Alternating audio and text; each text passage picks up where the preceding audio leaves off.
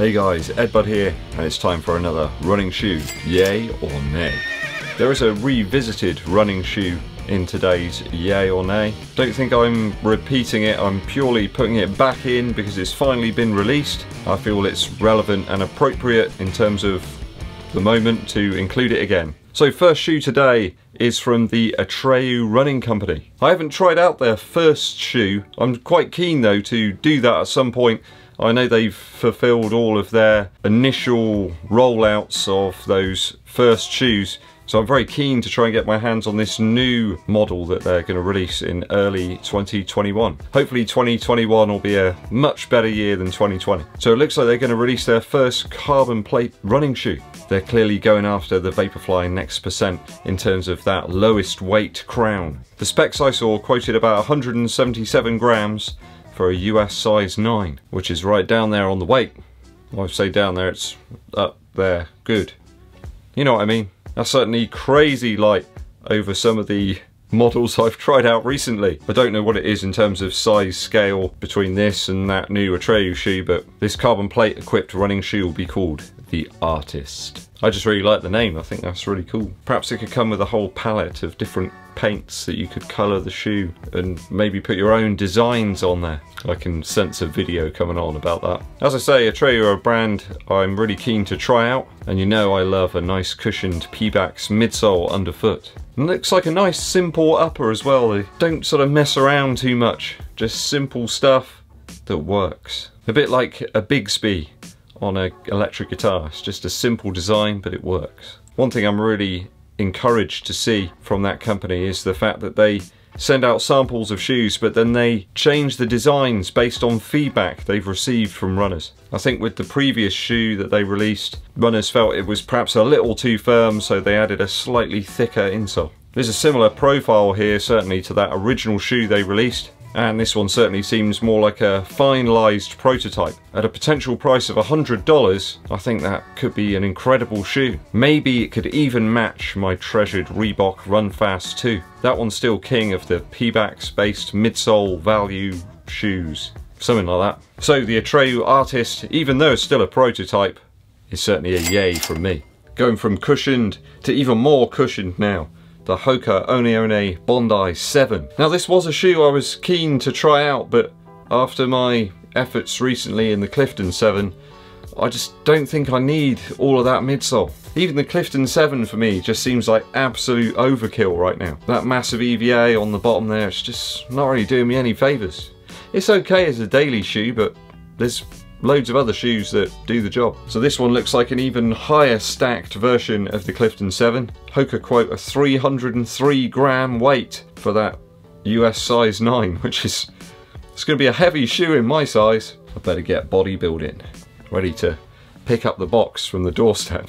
It's heartening though to see that Hoka offer a wide and extra wide fitting now on most of their shoes. Certainly the heel collar's got a slightly different design with a piece of memory foam to further wrap the Achilles and pad the ankle. A little bit like swaddling a baby, I guess. Except your Achilles doesn't wake up and ask for food every 4 hours. There seems to be a more patterned outsole rubber here on the bottom of the Bondi 7, perhaps to further improve the grip. For me though, £130, it's quite a lot of cash for a lot of cushion that I just don't think I need. With my current training, most of the lower stack shoes are really meeting the requirements that I have, even over the longer runs really. Did a 15-mile run in the Adizero Pro and no problems there. So for me, it's a nay on the Hoka One One Bondi 7, but I can see it working for lots of other runners. If you're a more heavily built runner who's searching for that maximum cushion for those long runs, this could be right up your street. For the longer, slower mileage sessions, I think the Bondi 7 could do a really good job for many runners. The Nike Hyperfly is next. So photos seen here are from Protos of the Grams Instagram page, just so you're aware. This famed, very difficult to spot shoe has only cropped up a few times on the internet. I think this one's cropped up again and interest is peaking again as the Tempo Next Percent came out and it didn't fit the bill for everyone. So looking at the shoe, it's actually got a similar tongue to the next percent with a slightly lower stack ZoomX midsole. Actually, it really does remind me in the midsole of the Pegasus Turbo. Very similar setup, certainly in the heel there with the angle of the protrusion. On the outsole, there looks like a lot more surface area though. It doesn't look quite as narrow in the arch. I think the outsole certainly got a little bit more in common with the next percent or the Alphafly than the Pegasus Turbo previous iterations. You've got that big, rugged, ridged rubber section. Then the ridges continue through to the back heel area. I'm spotting lace loops rather than eyelets either side of the tongue. I mean, details are few and far between right now about this shoe. It does seem like it's geared up to be a shoe to use between 5k and a half marathon with that slightly lower stack. I think that could appeal to a lot of people though. I think this one's got all the ingredients to be a real winner. So it's a yay for me for the Hyperfly from Nike. We're slowly closing in on the final releases from different manufacturers with those carbon plates. The shoe war perhaps is almost over, or has it just begun?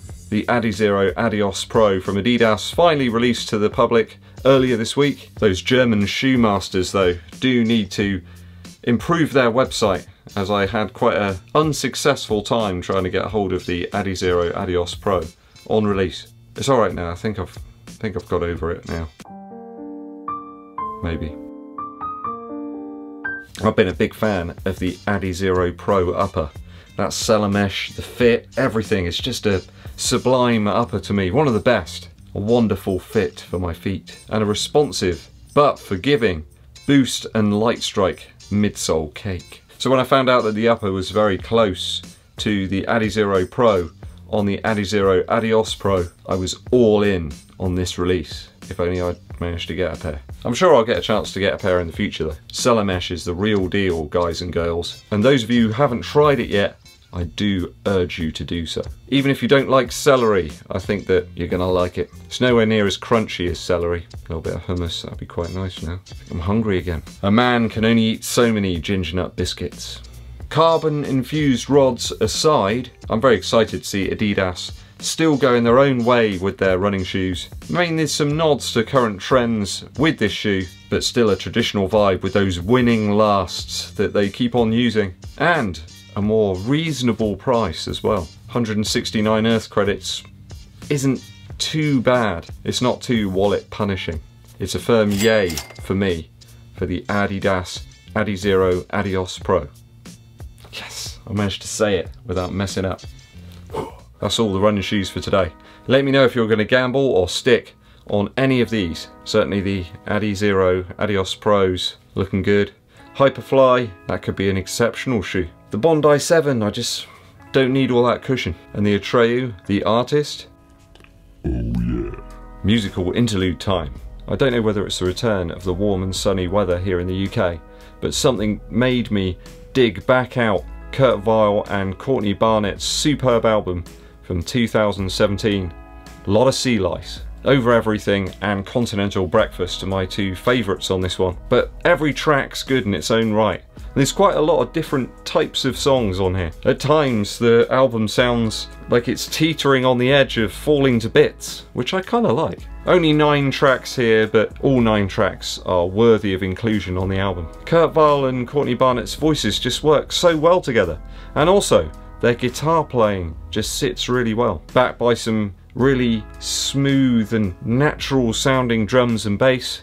This one's a winner. Do go and check it out. Kurt Vile and Courtney Barnett, a lot of sea lice. That's just about all for me for today, guys. Thanks for watching through to the very end of the video. If you haven't done so already, please hit that subscribe button and click the bell below for notifications of when I launch those new videos.